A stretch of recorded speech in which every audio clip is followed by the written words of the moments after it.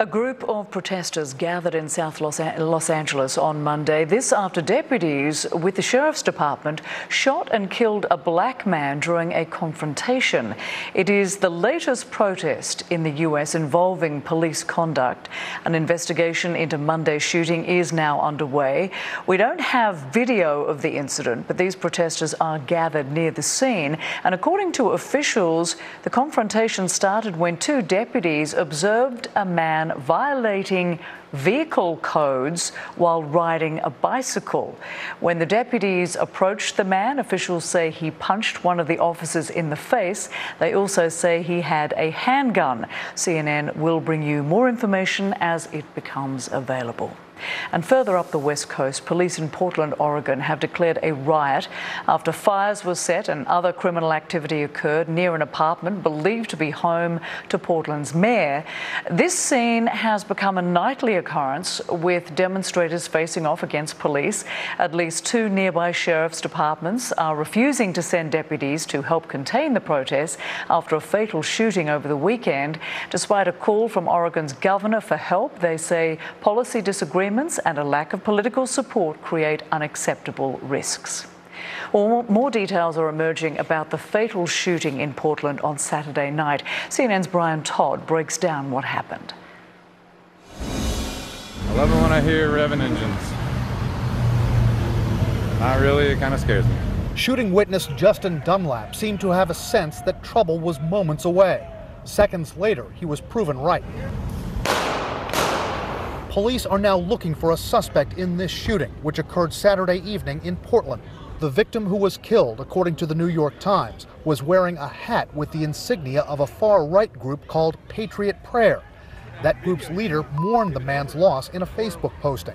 Portland police have now identified the victim as 39-year-old Aaron Danielson.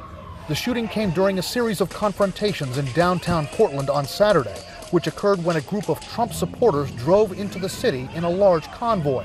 Videos posted online showed fights breaking out between people in the pro-Trump convoy and other demonstrators. And the Trump supporters are seen firing paintball pellets and spraying mace from the backs of their vehicles. Justin Dunlap, the witness who videotaped the shooting, was asked by CNN what the victim was doing just before being shot. He raised his hand and the mace came forward. I don't know what he had in his hand, if it was mace, if it was something else, but that's the direction the mace came from, was him. And it was a huge cloud, like 20 feet long. And then the cloud just exploded and the shots rang out. Then Dunlap says the victim took 4 steps and fell face down. And 2 other men, he says, ran in another direction. Portland's police chief said his force had a strong presence on the streets on Saturday night, but still couldn't get its arms around those confrontations. We had folks stationed at different areas, but it's very difficult when you have small groups of people spread throughout the city, too, who sometimes engage in violence acts with each other. I mean, we only have limited resources, so we can't be everywhere at the same time. President Trump tweeted, "Rest in peace," referring to the Portland shooting victim. But the president so far has said only this about the shooting of Jacob Blake in Kenosha, Wisconsin, referring to video of the Blake shooting. I'm looking into it very strongly. I'll be getting reports, and I'll certainly let you know pretty soon. But it was not a good sight. I didn't like the sight of it, certainly. The Wisconsin Department of Justice and federal officials are investigating the Blake shooting as protests there have continued. 17-year-old Kyle Rittenhouse faces homicide charges for the shooting deaths of 2 protesters in Kenosha last week. As curfews continue to go into effect in Kenosha County, the sheriff says more than 200 protesters have been arrested there since the Blake shooting. More than half those people, he says, from outside Kenosha. There are people from outside Kenosha, outside Wisconsin, and we've had some that are outside the United States calling in here to scare people of what's going to happen.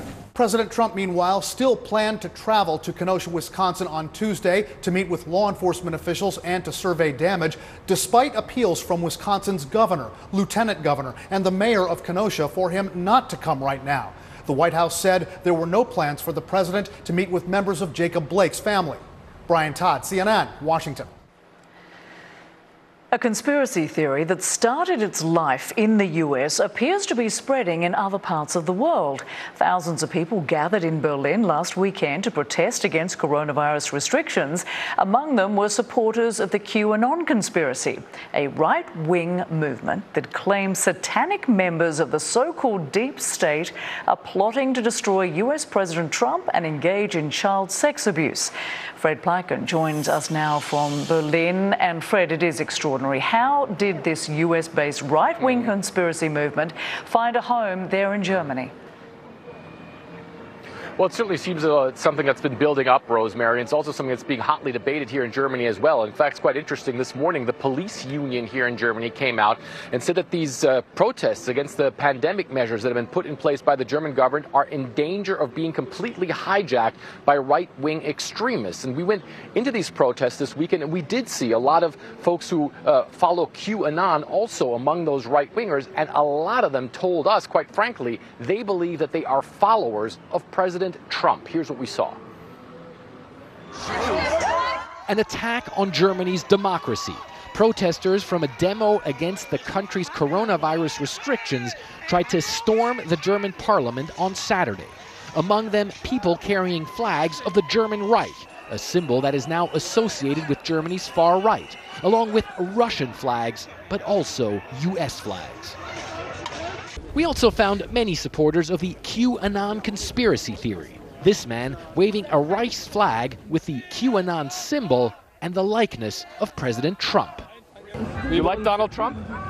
Yes, I Why? The deep state have long time manipulate the people, the human, and that must end. QAnon is a sprawling conspiracy theory that claims, without evidence, that a group of Satan-worshipping members of the deep state are plotting to destroy President Trump and establish world domination. They claim measures against the pandemic are part of that conspiracy, and, at least according to some we spoke to, that President Trump is an angel. She's an angel. For me, not. Donald Trump. Yes. Why? Yeah. He has the connection. He has a connection. To who? To the universum. Yeah. So, you will see. Wait, the 3rd November and then the 4th November, the pandemic is finished worldwide. President Trump has retweeted claims from accounts linked to QAnon hundreds of times and has repeatedly refused to denounce the QAnon conspiracy. Well, I don't know much about the movement other than I understand they like me very much, which I appreciate. But the president's words are undermining Germany's own response to the coronavirus pandemic.